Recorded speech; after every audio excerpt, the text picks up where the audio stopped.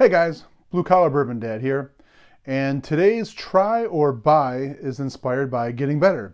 I got some feedback from some of my fans saying that they got too much of Bonesy in the shot and not enough of me, so I'm doing what I can to make sure that I get my whole beautiful self in each shot instead of just the skinnier half of me. So hopefully you still enjoy the videos with all of my face and body in these videos.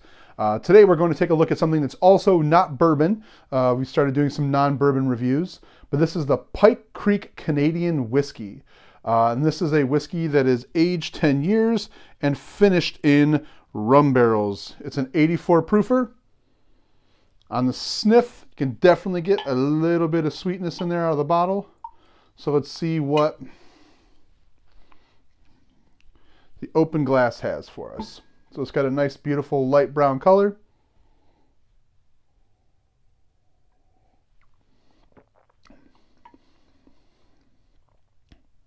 Now I can definitely taste the rum finish in this. The mouthfeel is a little bit light for me for what I think a 10-year bourbon should or a 10-year whiskey should have.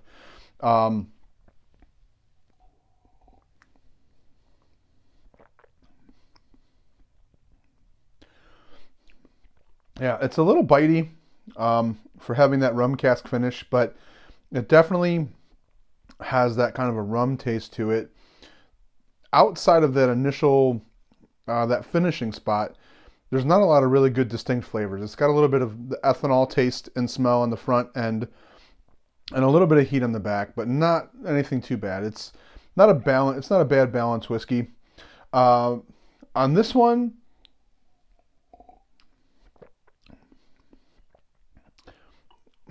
honestly, for me, it's got a little bit too much more of that rum taste to it than it does the whiskey taste that I'm kind of looking for on this. It's a $25 bottle here in Ohio.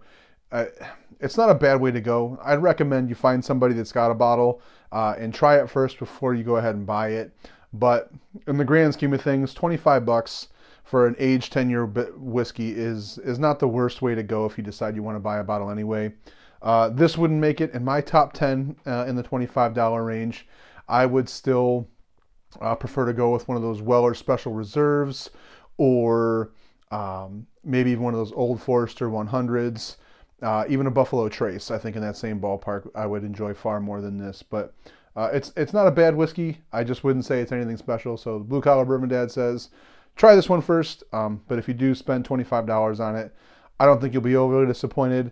I just don't know how often you'll go back for another bottle of this. So guys, like the rest of these, I hope this helped. I know it helped me.